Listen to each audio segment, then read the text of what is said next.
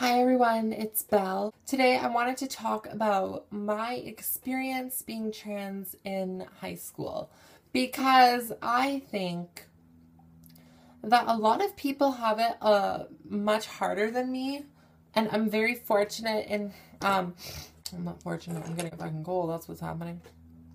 Um I've been very fortunate at my school and everyone's treated me really well, so I've been very thankful for that. So everyone that I go to school with, thank you for putting up with my crazy ass weird self and kind of transitioning with me and just being respectful, because it does make it a lot easier on me.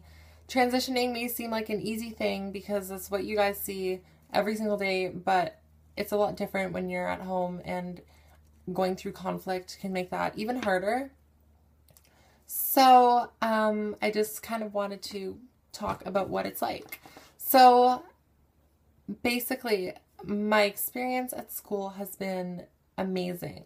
I've been so fortunate. I have so much support from teachers and students and the principals and, so many people. So that makes it very welcoming to go to school every day and not feel like I have to challenge people on using the right pronouns and all this stuff. I'm in grade 10 right now. So last year, the school that I'm currently at, I went to it and I started grade 9.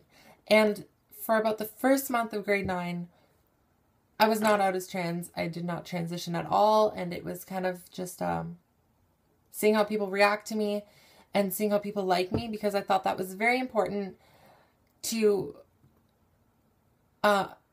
get a feeling of what I am being perceived as and how people are reacting to me. And I got a very positive reaction, so I took the steps to slowly transition.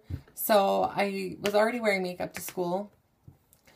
And I think around October of last year, I did a name change. It was kind of an in-between transitions name before I got to Belle, and people started to refer to me with that name. Some didn't, some did. I mean, when people would call me, I would kind of cringe, and I was like, okay, just got through this stage. Just come on, just let's be Belle. So people kind of didn't understand it at that time, and they were a little confused as to what was going on. And then around November, December, I officially came out as transgender. And I really did ask people to call me Belle and to use female pronouns, because I thought that would be much simpler and a much better way for me to transition. So a lot of my friends did not get it, and they were like, I'm not calling you that. And, that was very difficult because it kind of gave me the impression that transitioning is not a real thing to them, and it's not important, and they don't want to accept it because they don't want to face change, and they don't want to have to learn me all over again and learn a new name, a new pronoun, and use that every single day, every time they see me, every time they talk to me. That's a difficult thing. But thankfully, the people who mattered the most to me, they did, pull through. And even people that I'm not close with, they call me Belle, and they say she, and they use the right pronouns. And I think that's very good, because even if you're not close with me, I think it's good that you're still respectful. My teachers have been amazing, and they, they're very supportive of it, and they understand it. I mean, I've had multiple incidents where in the school system, I did not have my name as Belle, and when I had supply teachers, when I was already out as transgender, and I had the new name and everything, they would just, they wouldn't say the right thing.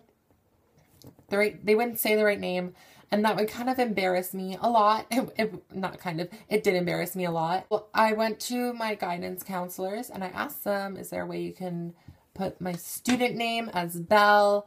I have not started legally changing my name, so I know they can't do that legally on my report card and stuff, but I'm going to be getting into the process of legally changing my name very soon. So my school did that. They gave me my own bathroom to use so that there was no bathroom dilemmas and nobody was uncomfortable.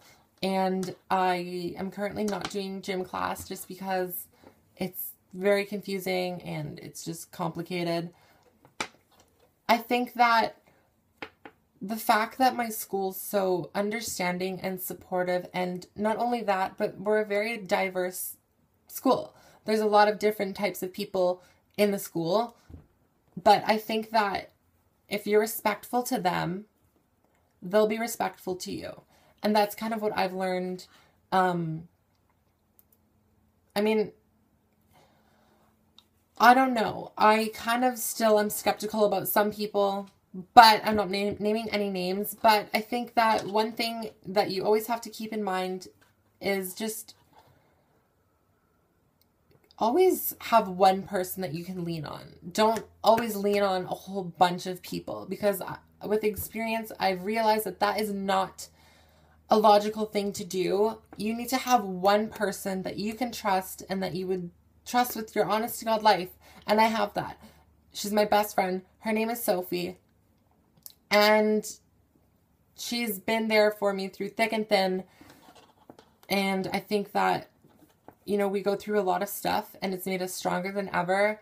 And, you know, there's been some people in the past that have betrayed me and left me. But really, when I think of it, I don't really care about them because they're not in my life anymore. And, you know, Ella mayonnaise.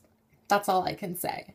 So, I mean, tell me how your experiences are at school when you're trans, and tell me how people react to you and your experiences, because I really am interested in knowing what your experiences are like. And thank you for watching. And if you have any questions, any suggestions, please put them in the comment section below. Stay beautiful.